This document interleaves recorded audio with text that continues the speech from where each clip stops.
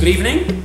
I'm here together with Isaac. He's from the Solomon Islands. He just came to our presentation where we showed the My Talking Library.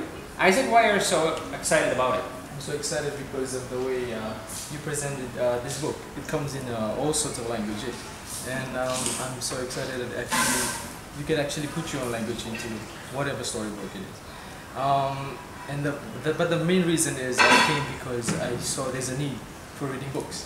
Back in Solomon Islands, a lot of kids have tablets, but they don't read books. All they do is Facebook. They can pay a huge amount of money just to pay a tablet or an Android phone, and they just do Facebook. Just do Facebook. How useless is that? Children have to read books, and especially our mother tongues that we are losing in nowadays. We're losing our mother tongues. We're getting influenced by the outsiders, and then we forget about our own languages. So I see this is a necessity. This is very important. I mean, I'm speaking on behalf of my generation. I don't want them to lose. I don't want us to lose our language, our original tongue, our mother tongue. I want the children to grow up and to be part, and be a Solomon Islander. Know their own language and not get influenced by others from outside. Get our own books when they're small.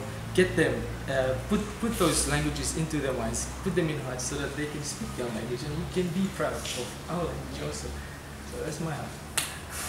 Thanks, man. You get it.